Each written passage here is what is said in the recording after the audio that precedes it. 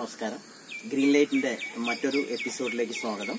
ഇന്ന് അല്പം വേസ്റ്റ് തുണികളും സിമെന്റുകളും ഉപയോഗിച്ചിട്ട് നമ്മുടെ വീടിന്റെ ഉൾഭാഗത്ത് വയ്ക്കുന്ന പ്ലാന്റുകൾ വയ്ക്കാൻ വേണ്ടിയിട്ടുള്ള ചെടി ചട്ടികൾ ഉണ്ടാക്കുന്ന രീതിയാണ് നമ്മൾ ഉണ്ടാക്കാൻ ഉദ്ദേശിച്ചിട്ടുള്ളത്.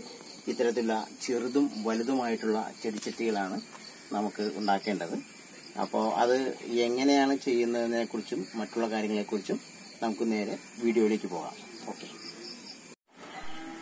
ഇതിനാവശ്യമായ സാധനങ്ങൾ ഇതുപോലെ സിമെൻറ്റ് കലക്കിയത്, ഗ്രൗട്ടായിട്ട് നന്നായി കലക്കി വെച്ച സിമെൻറ്റ്, പഴയ തുണിക്കഷ്ണങ്ങൾ, അത് ഡിസൈനൊക്കെ ഉണ്ടായാൽ കുറച്ചും കൂടി നല്ലതാണ്. പിന്നെ ഇതുപോലത്തെ അല്ല കുപ്പിയുടെ അടപ്പുകൾ, ഒരു മെഡിസിൻ്റെ കുപ്പിയുടെ അടപ്പിൻ്റെ മുകളിൽ വരുന്ന സാധനമാണ്. ഇത് ഒക്കെയാണ് നമ്മൾ ഉപയോഗിക്കുക. 3 ഡപ്പകളായി 2 ഡപ്പ താഴത്തും മുകളിലുമായിട്ട് വെച്ചിട്ടുണ്ട്. അതിൽ ഏറ്റവും അടിയിൽ ഇരിക്കുന്നതിനേക്കാൾ അല്പം കൂടി ചെറുത് എന്നുള്ള രീതിയിലാണ് വെച്ചിട്ടുള്ളത്. ഏറ്റവും മുകളിൽ നമുക്ക് ആവശ്യമായിട്ടുള്ള ഏത് തരത്തിലെ ചട്ടിയാണ് ഉണ്ടാക്കേണ്ടത് അതിനെ ഇണങ്ങുന്ന രീതിയിലൊരു ചട്ടി വെച്ചു. ആ ചട്ടിക്ക് ഒരു പ്ലാസ്റ്റിക് കവറും ഇട്ട് മൂടി. സിമെൻറ്റ് ഒട്ടിപ്പിടിച്ച് അത് ചീത്തയാവാതിരിക്കാനാണ് ആ പ്ലാസ്റ്റിക് കവർ ഇട്ടിട്ടുള്ളത്. അതേപോലെ ഊരിയെടുക്കാനും അത് വളരെ എളുപ്പമായിരിക്കും. ഇനിയിപ്പോൾ ഈ തുണിയിലേക്ക് പോവുകയാണ്. ഇത് നോക്കി, ഈ തുണിയിൽ ഇത് അതിൻ്റെ ഒരു മൂല പതുക്കെ അതിൻ്റെ സെൻറ്റർ നോക്കി വെട്ടി കളഞ്ഞാൽ, ഞാൻ മടക്കി ഇട്ടിട്ട് മൂലയ്ക്ക് അതിൻ്റെ സെൻറ്റർ കിട്ടാൻ വേണ്ടിയിട്ടാണത് മൂല വെട്ടിയിട്ടുള്ളത്. ഇത് നമ്മൾ ഈ ചെടിച്ചട്ടിയുടെ ഏറ്റവും അടിഭാഗത്തായിട്ട് ഒരു ഹോള് ആവശ്യമാണ്. എന്നാൽ വെള്ളം വന്നാൽ ആ വെള്ളം ഒന്ന് ഒഴുകി പുറത്തേക്ക് പോകാനുള്ള ഒരു സാധ്യതയ്ക്ക് വേണ്ടിയിട്ടാണ് അങ്ങനെ ചെയ്യുന്നത്. അത് ആ ഹോള് കണ്ടില്ലേ. ഇനി ഇതുപോലത്തെ ഈ ഹോളിൽ നമുക്ക് നനയ്ക്കുകയാണ്. നനയ്ക്കുമ്പോൾ തുണി അല്പം വെള്ളത്തിൽ നനച്ചിട്ട് ചെയ്താൽ കുറച്ചും കൂടി നല്ലതായിരിക്കും. അങ്ങനെ നനച്ചിട്ട് ചെയ്ത് കഴിഞ്ഞാൽ പെട്ടെന്ന് ഇതിൻ്റെ ഗ്രൗട്ട്, ഈ സിമെൻറ്റ് പെട്ടെന്ന് കയറി പിടിക്കാൻ നല്ലതാവും. ഇതിപ്പോൾ നനയ്ക്കാതാണ് ചെയ്തിരിക്കുന്നത്. അതിൻ്റെ ആ ഡിസൈൻ കിട്ടാൻ വേണ്ടിയിട്ടാണ് അങ്ങനെ ചെയ്തത്. അതായത് കസവിൻ്റെ ഡിസൈൻ കണ്ടില്ലേ, അത് നമുക്കൊന്ന് നന്നായി കിട്ടാൻ പറ്റുമെന്ന് പരീക്ഷിക്കുകയാണ് ചെയ്തുകൊണ്ടിട്ടുള്ളത്. അപ്പോൾ ഇത് നനച്ച് അതുപോലെ ആ ഹോള് സെൻറ്ററാവുന്ന രീതിയിലാക്കി അത് ആദ്യത്തെ തുണി നമ്മളങ്ങ് വിരിക്കുകയാണ്.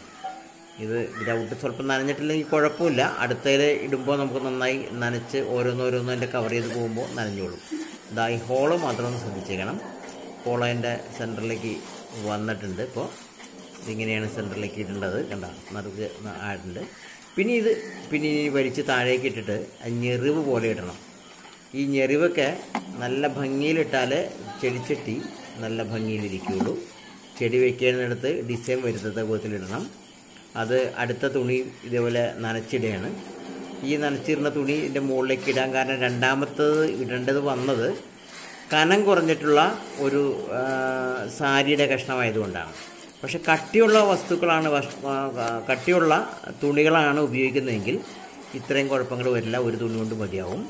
ഇതും ഇതുപോലെ നനച്ച് ആവശ്യമായ നനവിന് ശേഷം മുകളിൽ കൂടി ഇടണം. ആ ഹോളിൻ്റെ കാര്യം വളരെ ശ്രദ്ധ വേണം. അങ്ങനെ ആ ശ്രദ്ധ ഉള്ള ഹോള് സെൻറ്ററിലേക്ക് വരത്തക്ക വിധത്തിൽ അത് ഇതിങ്ങനെ ഒന്ന് കട്ട് ചെയ്തിട്ട് അതിൽ ഹോൾ ഉണ്ടാക്കണം. അവിടെ ഹോളുണ്ടാക്കി അതങ്ങനെ ഇനി ഇതേപോലെ തന്നെ മുകളിലേക്ക് നേരത്തെ ചെയ്ത പോലെ തന്നെ ചെയ്യണം. അതിനുശേഷം ഇതിൻ്റെ ഫ്ലീറ്റ്സൊക്കെ നമുക്ക് പിടിച്ചിടണം. ഇങ്ങനെ ഒപ്പം പിടിച്ചിടണം.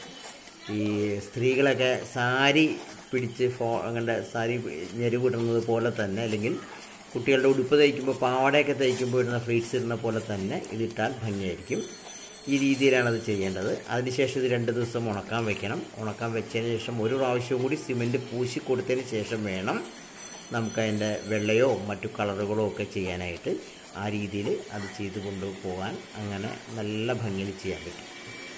ഇതിൻ്റെ മുകളിൽ നമുക്കൊരു കാല് പിടിപ്പിക്കണം. ഇതിൻ്റെ മുകൾ ഭാഗം എന്ന് പറയുമ്പോൾ ചട്ടിയുടെ അടിഭാഗത്ത് ഇത് നേരത്തെ കാണിച്ച ആ മെഡിസിൻ്റെ കുപ്പിയുടെ അടപ്പ് അതിങ്ങനെ 3 കാലായിട്ട് പിടിപ്പിക്കുകയാണ്. സിമെൻറ്റിൽ ചേർത്ത് ഒട്ടിച്ച് വെക്കുകയാണത്.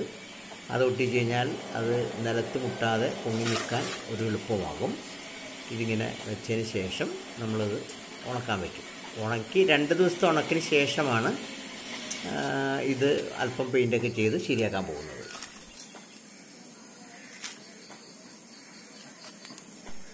ഇനി അടുത്തത് ഉണങ്ങിയ ആ ചട്ടിക്ക് ഒരു കളറ് കൊടുക്കുന്ന രീതിയാണ്. 2 ദിവസം ഉണക്കാൻ വെച്ചതിന് ശേഷം അതിൽ ഒരു പ്രാവശ്യം കൂടി സിമെൻറ്റ് അടിച്ചതിന് ശേഷം നമ്മളതിനെ വേറെ കളറിങ്ങിലേക്ക് പോവുകയാണ്. ഇത് ഒരു ചട്ടിയിൽ, ഒരു വലിയൊരു ചട്ടി, ഒരു മോശപ്പെട്ട ചട്ടി മതി. പെയിൻ്റ് ഒഴിക്കുന്നത് കൊണ്ട് ഒരു മോശപ്പെട്ട ചട്ടി എടുത്താലും മതി. ആ ചട്ടിയിൽ വൈറ്റ് പെയിൻ്റ് ഒഴിച്ചു. പതുക്കെ വൈറ്റ് പെയിൻറ്റിന് ശേഷം അടുത്ത കളറ് വേറെ ഏതെങ്കിലും കളറുകളാവാം. ഇത് ഫേബ്രിക് കളറാണ്. ഈ ചിത്രം വരയ്ക്കാൻ നമ്മൾ ഉപയോഗിക്കുന്ന കളറാണ്. 25 രൂപയാണ് ഇതിൻ്റെ ഒരു ഡപ്പയ്ക്ക് വരിക. ഇത് റെഡ് അതിന് ശേഷം ഒഴിച്ചു. റെഡ് ആ വൈറ്റിൽ ഇങ്ങനെ പൊങ്ങി നിൽക്കുന്നത് കണ്ടില്ലേ? ഇതുപോലെ ഇപ്പം ഇങ്ങനെ ഒഴിച്ചു കൊടുത്താൽ ഇങ്ങനെ പൊങ്ങി നിൽക്കും. ബ്ലാക്കും കൂടി ഇട്ടാൽ കുറച്ചും കൂടി നല്ലതാണ്. ബ്ലാക്ക് എൻ്റെ കയ്യിൽ ഇല്ലാത്തത് കൊണ്ടാണ് അത് സംഭവിച്ചിട്ടുള്ളത്. ഈ ബ്ലാക്ക് ആണെങ്കിൽ കുറച്ചുകൂടി രസകരമായിരിക്കും. ഇതിന് മഞ്ഞയാണത്. മഞ്ഞയും ഇതേപോലെ തന്നെ ഈ ഫേബ്രിക് പെയിൻ്റാണ്. ഈ ഫേബ്രിക് പെയിൻറ്റ് പതുക്കെ ഇങ്ങനെ ഒഴിച്ചു കൊടുത്ത് അതിന് ഡിസൈൻ ചെയ്യണം. ഈ ഡിസൈൻ ചെയ്യുന്നത് നമുക്കറിയാം, ഡെൻസിറ്റിയുടെ വ്യത്യാസം മനസ്സിലാക്കിക്കൊണ്ടാണ് ആ വെള്ളത്തിലത് പൊങ്ങി നിൽക്കുന്നത്. ആ പൊങ്ങി നിൽക്കുന്ന ആ അംശത്തോടുള്ള പെയിൻറ്റ് നമ്മുടെ ചട്ടിയിലേക്ക് കൊണ്ടുവരണം. നോക്കി, ഇപ്പോൾ വൈറ്റ് അടിച്ചപ്പോൾ ചട്ടി ഇങ്ങനെ രൂപത്തിലായിട്ടുണ്ട്, വൈറ്റ് നിറമായപ്പോൾ. ഇനി ഇത് പതുക്കെ, അധികം ബഹളമില്ലാത്ത തരത്തിൽ പതുക്കെ അങ്ങനെ ഡിപ്പ് ചെയ്യണം. വെള്ളത്തിലേക്ക് താഴേക്ക് കൊണ്ടുവരുമ്പോൾ ആ പൊങ്ങി നിൽക്കുന്ന പെയിൻറ്റിൻ്റെ അംശങ്ങളെല്ലാം ഈ ചട്ടിയിലേക്ക് പെട്ടെന്ന് കയറി പിടിക്കും. അങ്ങനെ പിടിച്ചതിന് ശേഷം വേണം അത് മുകളിലേക്ക് കൊണ്ടുവരാൻ. പതുക്കെ പൊക്കിയെടുക്കുക. ഇപ്പോൾ വേറൊരു കളറിലായി. ഈ കളറിലേക്ക് മാറ്റിയിട്ടാണ് നമ്മൾ ചെയ്യേണ്ടത്. അത് ബ്ലാക്കും കൂടി ഉണ്ടായിരുന്നെങ്കിൽ കുറച്ച് കളർഫുള്ളായേനെ. നോക്കിയേ, ഇപ്പോൾ ഈ രീതിയിലേക്ക് ഭംഗിയായില്ലേ? ഇങ്ങനെയാണ് ഇത് ഈ കളറിലേക്ക് ചെയ്യുക. ബ്ലാക്കും കൂടി ഇല്ലാത്തതിൻ്റെ പോരായ്മയുണ്ട്. ബ്ലാക്ക് ഉണ്ടായിരുന്നെങ്കിൽ കുറച്ചും കൂടി നന്നായിരുന്നേനെ.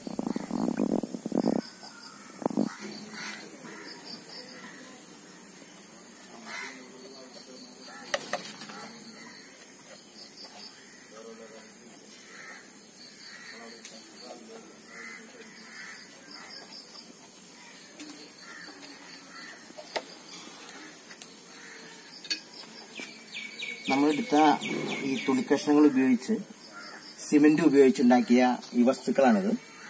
ഇത് ഏകദേശം ഈ രൂപത്തിലൊക്കെ ഞാൻ ആക്കിയിട്ടുണ്ട്.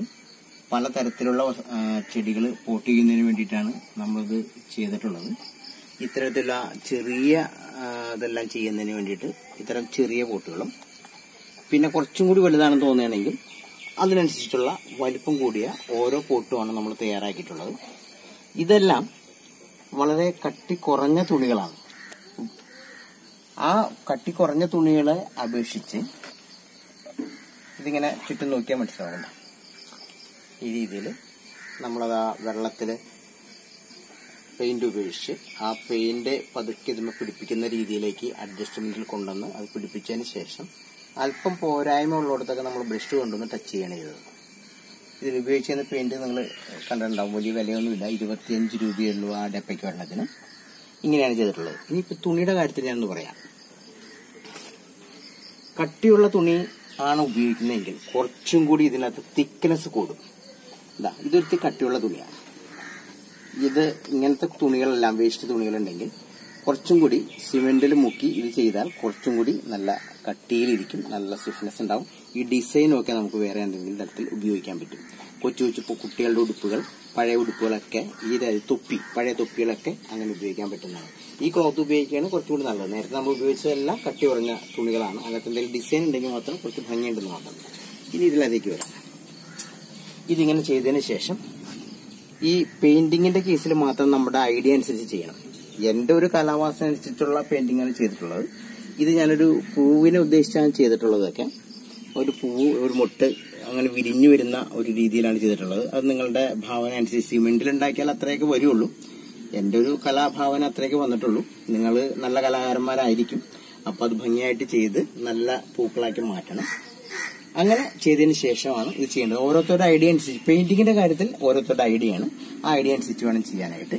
മറ്റുള്ള കാര്യങ്ങൾ മാത്രമേ ഇത് ചെയ്യേണ്ട കാര്യമുള്ളൂ. ഇങ്ങനെ കളർഫുൾ ആയിട്ടുള്ള ഓരോ തരത്തിലുള്ള ചെടികൾ ഇതാണ്ടോ നോക്കി.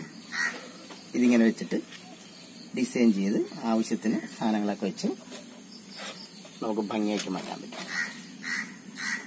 അപ്പോൾ ഇതിൽ മാത്രമേ നമ്മൾ ഡിസൈൻ ചെയ്തിട്ടുള്ളൂ. ഇതൊരു വേറെ വെറൈറ്റിയിലാണ്, വെള്ള ചെയ്തിട്ടാണ്. അത് വൈറ്റ് സിമെന്റ് ആണ് പുറത്തടിച്ചിട്ടുള്ളത്. പിന്നെ ബാക്കിയെല്ലാം കളറായിട്ടുള്ള ചെയ്തിട്ടുള്ളതാണ്. ഇത് മാത്രം ഒരു കൈപ്പത്തിയിലാണ് ചെയ്തിരിക്കുന്നത്. ഇത് വേണമെങ്കിൽ വേറെ ഏതെങ്കിലും രൂപത്തിലൊക്കെ ആക്കാം. അത് ആ കൈപ്പത്തിയിലാക്കിയിട്ടാണ് നമ്മൾ ചെയ്തിട്ടുള്ളത്. അതിനുശേഷം ഇത് പോട്ടിൽ വയ്ക്കണം. ഇതാണ് ചെയ്തിട്ടുള്ളത്. ഇത്തരത്തില് വളരെ സിമ്പിളായിട്ട് വേസ്റ്റ് വസ്തുക്കൾ വെച്ചിട്ടാണ് നമ്മൾ ചെയ്തിട്ടുള്ളത് എന്നുള്ള കാര്യം നേരത്തെ നിങ്ങളോട് സൂചിപ്പിച്ചിട്ടുള്ളതാണ്. ഇതുപോലെ തന്നെ നിങ്ങൾക്കും നിങ്ങളുടെ ഭവനങ്ങളിൽ ഇത്തരം കാര്യങ്ങൾ ചെയ്യാം. ഇത് നിങ്ങൾക്ക് ഇഷ്ടമായിട്ടുണ്ടെങ്കിൽ ഒന്ന് സബ്സ്ക്രൈബ് ചെയ്യാനും ലൈക്ക് ചെയ്യാനും മറക്കണ്ട. Thank you for watching.